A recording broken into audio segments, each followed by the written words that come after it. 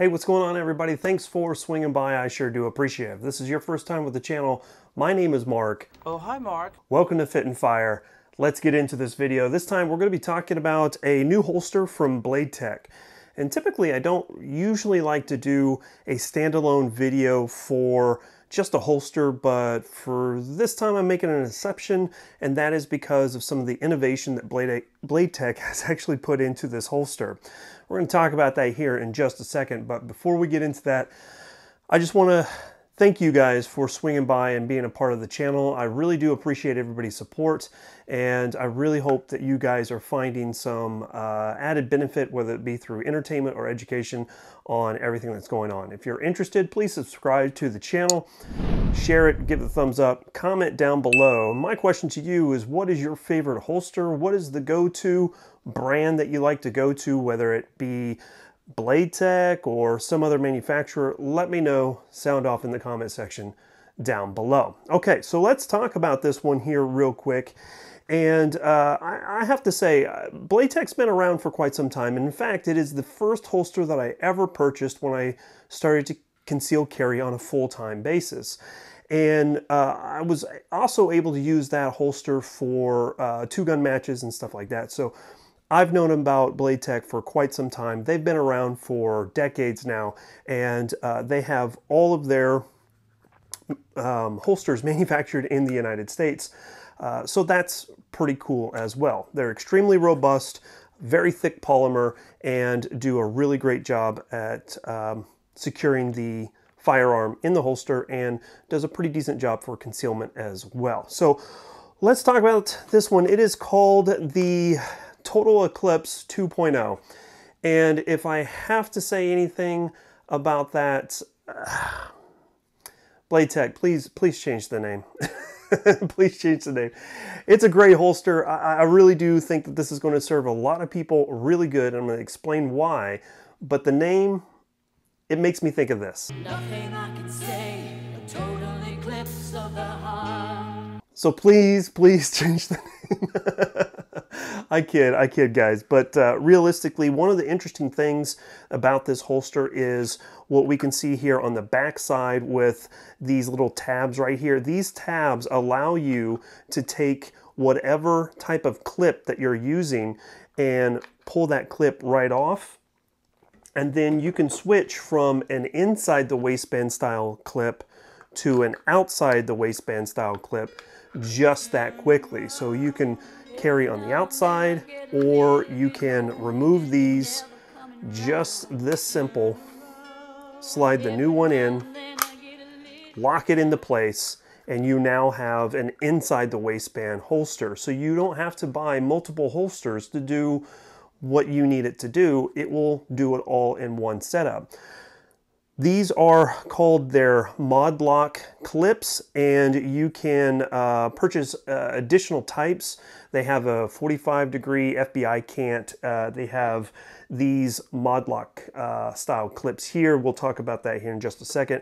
But it's going to come with inside the waistband and outside the waistband mod lock clips to begin with. So I thought that was actually a really cool innovation that bladetech has pulled together with this holster.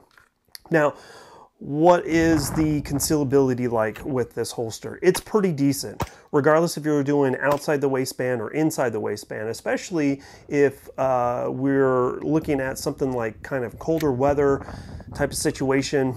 A lot of individuals like to carry outside the waistband during fall and winter months because it's just a little bit easier, and a lot of people are wearing coats or hoodies or whatever the case may be. So wearing an outside the waistband holster is a viable option.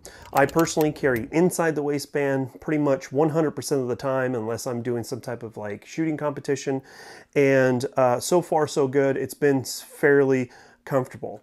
The one complaint that I would have about this particular setup, especially trying to carry inside the waistband concealed, is for me personally, I like to carry appendix inside the waistband because I feel that I can defend myself a little better. I can defend my firearm a little better with it being at the appendix position. I can kind of get my hands up and deflect people, keeping them away from me or my firearm at the appendix position.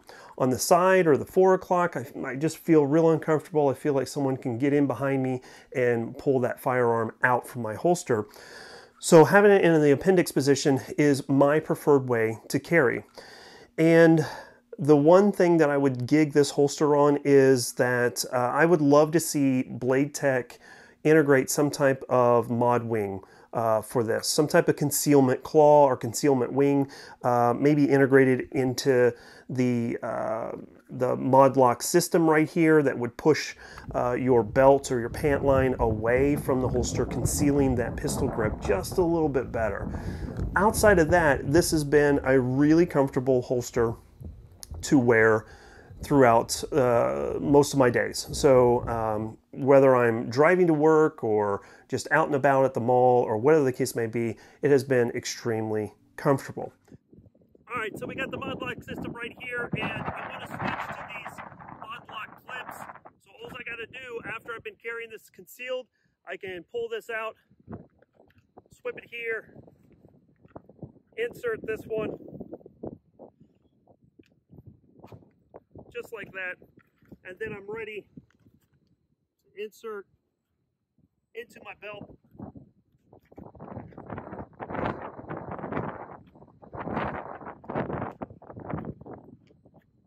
And I'm at the range. It's time to train.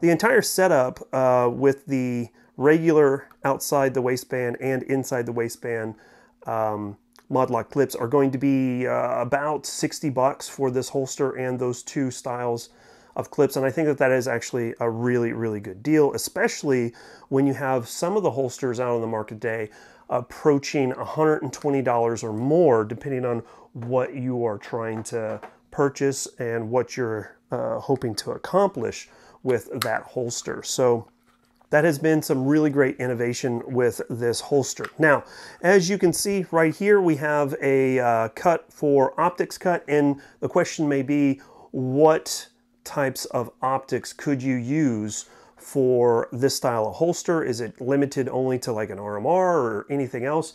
And the answer is no. It actually is able to accommodate a large optic, much like this Aimpoint Acro.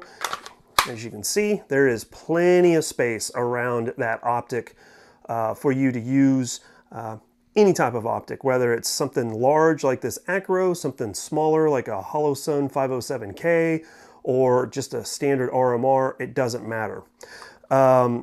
The lockup on this is really, really good. You can sit here and shake it and it's not moving anywhere. I have it pretty tight, which is kind of the way I like it anyway. So there you have it.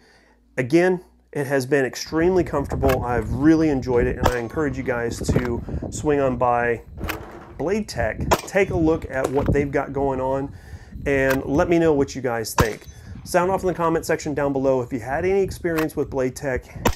If you have, has it been good? And what are some of the holsters that you have used from them? Would love to hear what you guys have to say. Always love to chat with you guys down in the comment section. With that, that's basically it. If you haven't already, check out the Fit and Fire newsletter and sign up for that. Doing monthly giveaways and always have great deals on ammo, firearms, firearm accessory, and a good resource for you guys to find some training throughout the United States from a lot of different great instructors, some of whom I've already trained with. So swing on by fitandfire.com, sign up right on the homepage. I'd really appreciate it. As I said, that's about it for this video. I really do appreciate you guys swinging by, and as always, freedom through strength. Here comes a high five. Catch you guys later. Bye, y'all.